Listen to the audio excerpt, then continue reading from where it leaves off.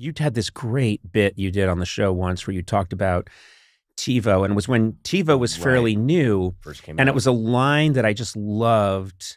You'll obviously remember the bit much better than I can, but it was the problem with TiVo is that sometimes it would try to anticipate what you wanted based on what you've been watching, and oh boy, yeah, and it was this line, and it was TiVo grabbing things that you didn't want, and sometimes it's embarrassing, and you just went, "Oh, TiVo, no, oh no!" It's like a little kid picking up a gun. Gun, no, TiVo, no, TiVo. Yeah, it was.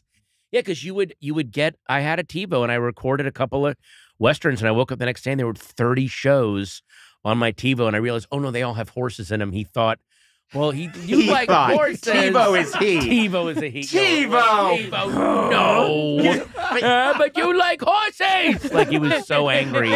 But it's so weird how that's the infancy of AI, and now if I walk into, like, if my phone's in my pocket and I walk somewhere and then I go home and use my computer, there are ads for the places I visited that day that are like, now it's just second nature. Okay, so this is something we should really creepy. I mean, because you have such a agile mind, and I'm thinking, oh wait, Patton's going to know.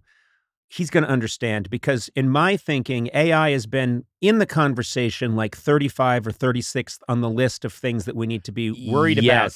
And then in the last 3 months, it went right to the top of the list. Yep. And now it's all anybody's talking about. Well, because it's all these people that, again, like anything, I forget who said this, but any new invention has practical use, accidental harm, and then premeditated harm. So like an axe, you can cut wood with it to build a fire and warm yourself. You can also drop it and cut your foot off, or you can murder someone with it. Right. But when the axe first showed up, people were like, this is great, what a great tool. And then it takes a while for people to then run the other scenarios. So I'm sure that AI was looked at as, wow, what a cool thing, and it's a learning computer. And now they're just starting to realize the accidental part of it and then the malevolent part of it. But here's the other thing which needs to enhance the analogy, because the one way it doesn't hold is an axe doesn't get smarter. Right. This is, so in the time that you and I are talking about AI, it's listening to us talking. Exactly. And it's anticipating things, and it's growing, and you think,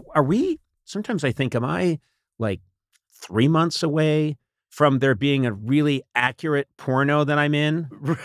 And I'm only saying this because I did some porno, and I'm trying to cover my tracks. You're trying to plant a seed that it's a deep fake. Well, it's a total deep fake. I mentioned it on my podcast with Patton. Okay. Here's something that's going to be really weird, because I listen to a lot of podcasts, and there have been some podcasts where they warn about AI, and they've had experts on.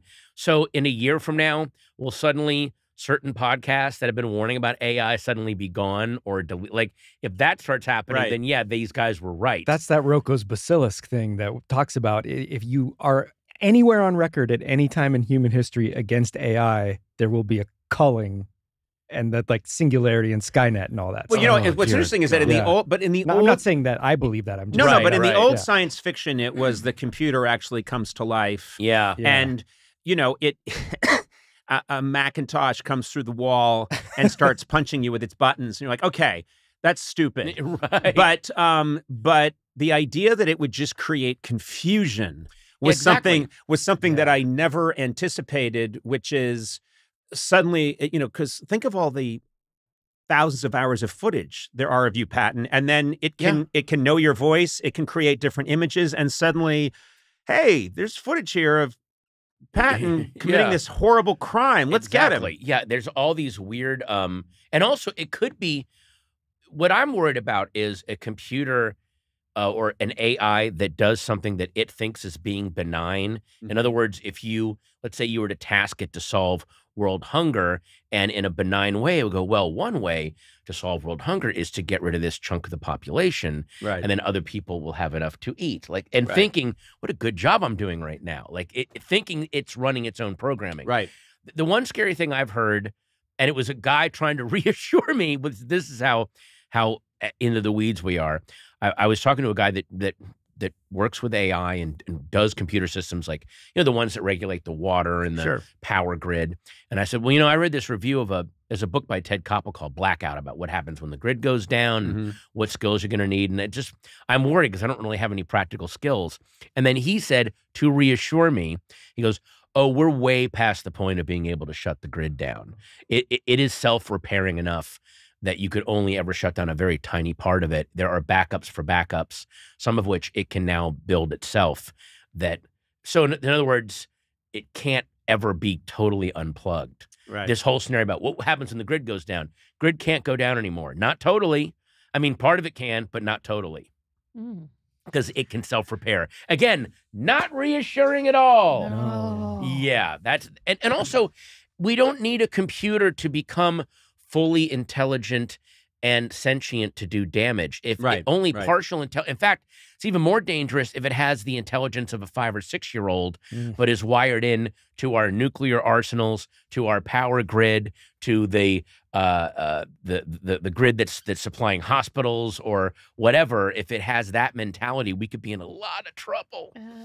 Well, maybe. The thing is, are we going to be looking back on these conversations about AI the way you can look back at on my show and in the media in 1999, we were all talking about when it flips over to the year 2000, the coding, I remember that. So I remembered everyone was saying ATMs won't work, everything's going to crash. Right. And there's this essential bug in the way they coded it because no one ever anticipated the internet. They never thought about this problem that the years is going to change from 1999 to 2000. Exactly. And so now we all find that quaint. Can you believe we were worried about that? It was so, like those were our worries. Well, the numbers can't switch over. They didn't. Now it's like we're beyond the numbers.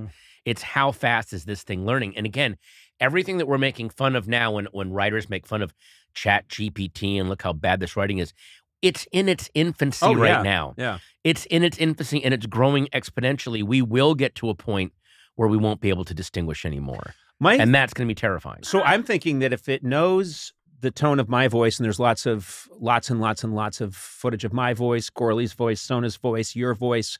Yeah. Maybe there's an upside where it just keeps coming out with new episodes that you don't have to do, but we still we still get a little paycheck, but we're not doing it, and it's us. Or do you get a paycheck and Matt and I just don't get a paycheck? You get a paycheck. It doesn't look anything like my paycheck. Right. ChatGPT AI, if you're listening, do Sona and I get a paycheck, and maybe Conan doesn't? Because he seems very doubtful about AI, where we're all in on. I just suggested, hey AI, I just suggested that you could regularly take over this podcast. And so I just gave you your big break in show business, pal. And so, wait a minute. Hang on. Let's think about this the way an AI would think of it, though. What's the essential component? Is it the people programming the MacBook? Or is it like the MacBook itself is shiny and people want to buy it, but that it's nothing without the programmers? So would it look at on-air talent as, well, that's just the frame. It doesn't matter what that is. And if anything, it'll just create some. You've seen all the pictures of just all these random people, and it's like these were all created on a computer, and they just look like random photos of people out in the world. They don't look weird. A new Max Headroom. Yeah. Oh. As long as it kept my hairstyle, I'd be fine with that. That's kind of Max Headroom-y. You kind of anticipated it. Yeah, I did. I did look into it. I've already had people sending me. There's one Conan O'Brien eats fried chicken and then crashes in a car. And it's like this kind of Frankenstein monster version of me. Right. Now it is. It is. But like it's going to get to the point where they can go Conan O'Brien at the side of the Conan O'Brien side stage at Baruch Assault 1995, and it will look like an archival perfect footage of you just standing watching. Like it'll be able to create that. Right. And it's like, oh, he was at that show. Here's a photo. Right. And look, some of the deep fakes, like I've seen on Instagram, people that put like Arnold Schwarzenegger's face on people, and some of them are kind of goofy. And there's one, it was the Animals singing House of the Rising Sun. They put his face on that broadcast from the 60s, and I could not. It looked like a young Arnold singing House of the Rising Sun For all I could tell, there was no seams, nothing. For every janky one, for every 10 janky ones, there's one where you're like, oh, that'll be the one they build on to get to the next level of realism. Well, then you start really scary. I mean, I've seen already some photos that are complete AI, and you think, why would someone hire a supermodel again? Exactly. They're stunning. These photos that they put out are absolutely stunning, and this almost makes me happy that I didn't become a supermodel. That I took the left path, not the right path. I thought you because chose not to be a supermodel. I chose. Okay. But why? Although, why? okay, here's the thing though. Last night I got to go to the premiere of Spider-Man Into the Spider-Verse. Oh, yeah, I have that kind of pull. So, and Spider-Man Into the Spider-Verse is so over the top cartoony that it actually is. It connects even more emotionally, whereas a lot of motion capture and a lot of making it look very human, for some reason you don't link to it. But because these are humans creating through art, the way that humans act and talk to each other, it was weirdly, there are scenes where I was almost crying because it's so emotional, even though these are very stylized cartoons, but they actually connect. So maybe there will always need to be some kind of human element behind it. However, that might also mean there doesn't need to be that many humans behind it. There won't be that many jobs left. And they can just harvest our brains in jars anyway, so we're fucked. Whatever. I'm a lot more optimistic. I don't know. I just don't think they could. I don't know. Maybe I'm being just naive, but I just don't think machines can get like human nuance the way humans can. Like, a machine's never going to write Succession. It's never going to write Friends or The Office. No. Don't you think there'll be a merger at some point, though? And that's just evolution happening with a natural force that then is the next step? But even the people that are saying, well, what if ChatGPT is just there to supplement your writing? Like, if you can't think of a good transition, ChatGPT will spit out 20. But it's like, I still want the humanity of, like, there are scenes in Jaws, they don't quite end right. It's still a brilliant movie because it's Steven Spielberg and it's a young guy making a movie and you feel it happening. Yeah. And you're drawn in. And if he had like, well, maybe transition this way, here's 5 other options, dude. Like, it wouldn't be the movie that it is. Well, I think this is something that I can lead us back into our various crafts, which is, you mean back into hope? Lead us back into some kind of hope? I heard you talk about this once before, and we haven't had a chance to talk about it, but how great limits are. Yeah, that's why, I mean, again, I think a lot of you should be able to say absolutely anything you want in comedy. No. Have some restrictions there so you can find clever ways around them, because then that makes what you're doing more shocking. If there's no limits, then nothing's shocking and nothing's startling. But when you know that there are certain things, how do you get around that? Yeah, you're right. And same with music, and same with movie. Like, if you're shooting a movie, but you can just do it all on a computer and you can create any landscape that you want, then it's not that urgency of like, we've got a day on this location and this actor's having a nervous breakdown and there's a cloud over the sun. How do we make this work? What do we do? We got to, and so many great memorable moments in movies came because stuff wasn't working. Well, it's the classic thing you said in Jaws.